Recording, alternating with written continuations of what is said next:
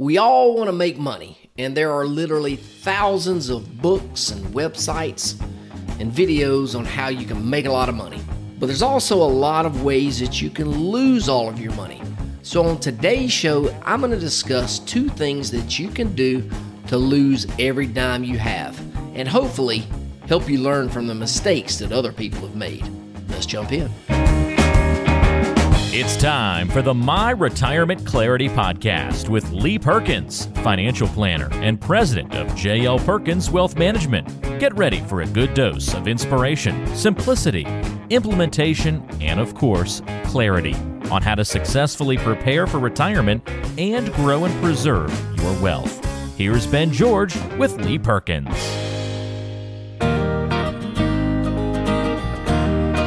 Hey there, welcome into the My Retirement Clarity Podcast. I am your host, Lee Perkins. I appreciate you tuning in today. One of the things that I do as a financial advisor, and probably is one of the things that most financial advisors try to do, and that's we all want our clients to make money. Now, clearly there are some advisors that have a different strategy than other folks, and if you've listened to this podcast for any amount of time, you know that I'm not a stock picker. I'm not a stockbroker, so I'm never going to call any of my clients and recommend that they buy a specific stock. I'm just not going to do that. That's not the world that we live in here in our office. There are certainly people who like that, and if that's what you want to do, that's fine. You can go and buy and sell and try to time the market. It's what a lot of people try to do, and you're certainly welcome to do that. I just decided a long time ago that's something that I didn't want to be a part of.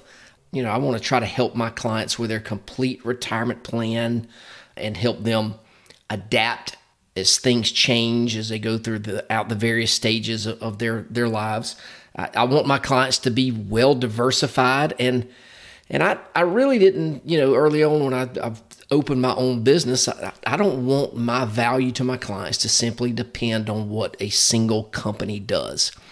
So, as much as most advisors, and myself included, as much as we all want to show people how to make money, sometimes I think we overlook the importance of showing people how not to lose all of their money. And that's what I want to talk about on today's show. So I've titled this podcast episode, How to Lose All of Your Money.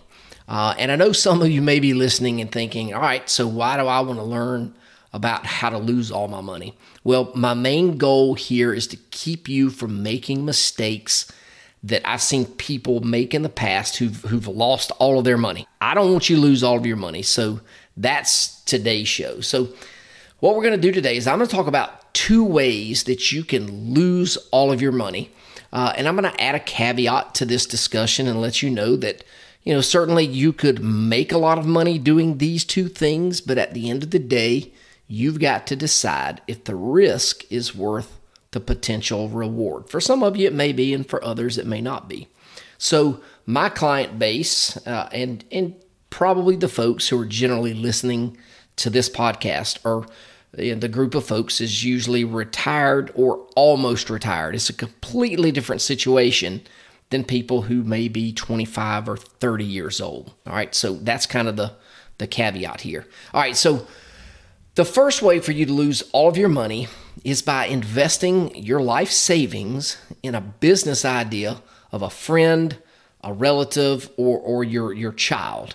And so what generally happens here is that an adult child, or even a 20-year-old, I still consider that an adult child, or even older, that they come up with some type of business idea, and because the parent loves the child, believes in them 100%, they agree to fund the operation completely, whatever the business idea is. And this may not be a bad thing if it's only a portion of your money. But when it's all of your money, this is when you're leading yourself into some dangerous waters. So I met with somebody a few years ago that had about $700,000 saved for their retirement. Now, they recently retired from their job, and they were fine. Everything was good. But within about 3 months, they had a relative approach them about a business idea. And the idea was pretty simple. they wanted to start getting into real estate and buying properties and renting them out. So I tried to dig a little bit deeper just so I could learn a little bit more about the plan. So this person told me they were going to start out by buying one house and turning it into some type of duplex and then renting it out to college students. And then after this was done, they were going to buy another property and sort of do the same thing. They told me they had 100% confidence in the relative that approached them. And they told me that this relative, they were confident that they were going to be a billionaire within 10 years. Not a millionaire, but a billionaire with a B.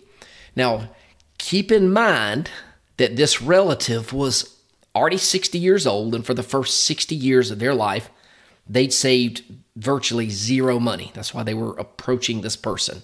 But their story was very convincing, and they were able to convince this person to use their entire life savings to financially back the real estate empire that they were going to build. So within the first 9 months, this person spent $400,000 of the $700,000 that she retired with just to rehab one property. And, that's just a rehab. And so within the next 12 to 14 months, I can't remember for sure, this person was completely out of money.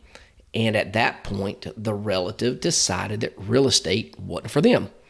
So eventually, they wound up in a dispute over who owns the two properties that they wound up with. And of course, lawyers eventually got involved. And really what happened was both of these people were blinded by the idea of becoming rich. And the pipe dream of becoming a billionaire is probably going to wind up costing this lady her entire life savings. I don't think she's going to see any of the money just because of how everything transpired. So again, I'm not saying that this is going to happen to you if you go down this path, but you got to be aware of the risk that you're taking when you loan somebody or give somebody else the money for some type of idea that they have. No matter whatever that idea is or however great it seems at the time, there's always a danger there. So that's the first way that you can lose all of your money. Hey folks, Lee Perkins here. If you've listened to this podcast for any amount of time, you know how much I hate taxes, and I know you probably do too. Our politicians are completely out of control. Their spending is off the chart, and you've got to be prepared for increasing taxes in the future. So we've written a book called Diffuse, 7 Steps to Protecting Your 401k or IRA from the Ticking Tax Time Bomb. You're going to want to grab a copy of this book and learn how you can protect yourself. Then you'll have to decide if you want to take action right now or if you'd rather wait until the IRS changes the rules of the game. Either way, the choice is yours. To get a free copy of the book, just text the word diffuse to 478-475-2050. That's DEFUSE to 478-475-2050. And we'll send you a free copy. Thanks again for listening. Now back to the show. The second way that I want to talk about is probably a little bit more common, and this is simply investing all of your money in one company. And I think you would probably be surprised to know how many people have their entire life savings in one position in one company. And just like I said about the first situation of loaning all your money to a friend or a relative, just as that doesn't always go south, having all your money in one company or one stock doesn't always go south either. But it does happen, and when it does, the consequences can really be devastating. And I think, we've seen this recently. There's been a couple of bank failures, high profile in the news. Probably the most notable one was the bank out of California, the Silicon Valley Bank. This started to make a lot of people nervous because immediately people began wondering if we're headed towards the same financial crisis that we were in back in 2007 and 2008. And I would tell you that I've not heard a single credible expert tell me that we are on that same path, that this is a completely different situation than what happened back then. The banking industry is totally different than it was back then, but the lesson is the same. And so the people who got hurt the most are the people that had most or all of their money tied up in the stock of this one bank. And I've shared this on the podcast before, my experience with a bank stock. Back in 2008, there was a local bank right here in Macon called Security Bank. And they might have actually been a small regional bank. I can't remember for sure. But either way, they'd always been a pretty strong bank. But they started to have some financial trouble around this period of time. It was probably early or mid-2008. So about every week or two, the bank would send over some of their officers to our office at the firm that I worked at the time. It was a brokerage firm. They'd get all of the brokers in the big conference room, and we could invite our clients in, the clients that had large positions in this company, to listen to what these officers and directors had to say. And they'd give us an update on things, and they'd tell us, that they were doing okay. It's just kind of hit a rough patch, and they'd get through it. And then after they would leave, some of the older advisors in the office, they'd stop by my office and tell me that, and I was one of the younger advisors at the time. I was early 30s, and they'd come by the office and say, "Hey, Security Bank, it's a $25 stock, and it's on sale right now for $8 a share, and you need to start loading up on it." And so I was pretty tempted because I really felt like I had the opportunity to buy, some shares of this at a discount and then make a nice return. So I went to my wife, Pam, and told her about the opportunity and told her I was thinking about putting a chunk of our money in this stock, and I wanted her opinion. And of course, we all know what she told me. She said, "Don't do it." I heard her, but I didn't listen because, she was, quote, just a teacher. She didn't know this stuff, and I did because I was the suit-wearing stockbroker at the time. So I put about $10,000 of our $15,000 emergency fund at the time, and that was a big chunk of money for us back then. I put that into this stock.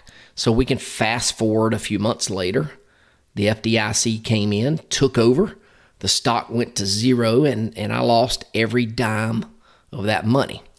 And I would tell you this is probably why, my experience is probably why I never recommend any of my clients now buy an individual stock. Again, my clients are retired or almost retired, so I just don't think it's worth it. If I was an advisor who's working with 20 or 30-year-old clients, I might have a different thought on the use of an individual stock. But so here's what I see happen. People wind up falling in love with an individual stock, and they generally wind up with all or a big portion of their money in one company. And when this happens, you put yourself in danger of losing all your money. And I don't care what the company is or how safe you think that company is or how great of a company it is, you could be in trouble. Your one bad news story or bad press release from that stock taking a huge dive and possibly going to zero. I met with somebody recently who's got literally millions, not $1, $3, or $4 million, millions of dollars in the stock of one company. And this is a company that she worked for her entire career. And frankly, this company is probably the reason why she's wealthy. So she came to me and says she knows she needs to diversify into some other things and wanted my help on it. So met with her a couple of times and put together a plan to diversify over time.